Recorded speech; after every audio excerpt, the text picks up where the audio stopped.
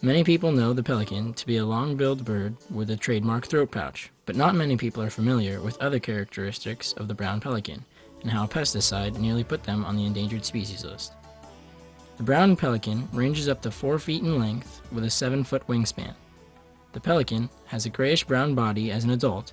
They are called the brown pelicans because they are completely brown when they are born.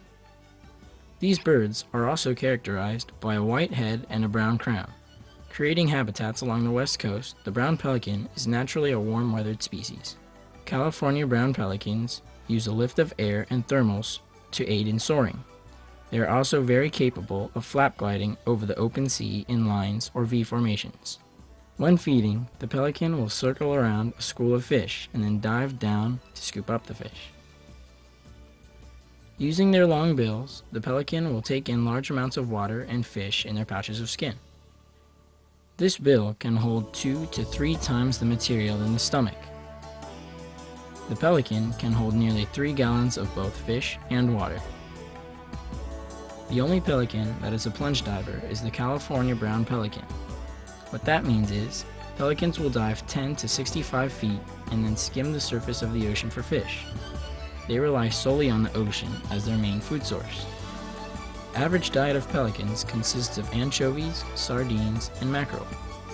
They build full-size nests on the ground or in shrubbery, in close proximity to the coast and on islands for feeding purposes.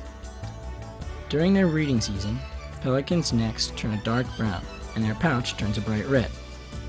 This breeding factor helps scientists determine what time they are breeding. Another known fact is that they lay an average of 3 eggs in their breeding season. While the adult male and female brown pelicans look the same, all baby pelicans are born entirely brown. Unfortunately, the brown pelican was at one point endangered due to excess emitting of harmful pesticide called DDT. DDT is a pesticide used on crops to kill mosquitoes and other pests. At the time that DDT was being used heavily, people were worried about getting malaria, and they did not believe the pesticide would have an effect on animals because humans weren't affected.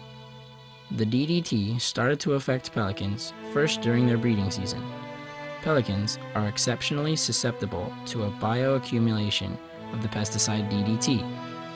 This caused reproductive failure by altering calcium metabolism and thinning in eggshells.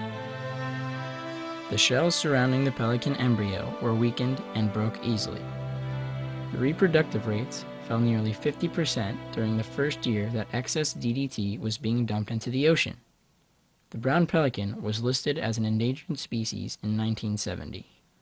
A famous book, Silent Spring by Rachel Carson, claimed the attention on the public and raised awareness of what was happening to the pelicans. This helped the cause of banning DDT. During the 1970s, the use of DDT was officially banned, and there have been strict precautions and restrictions that control the use of pesticides in the U.S. Almost immediately, pelican reproduction rates rocketed, and they were taken off the endangered species list. A decade after DDT was banned, the pelicans are nearly at their usual rate of reproduction. Scientists do believe that the pelicans will thrive once more.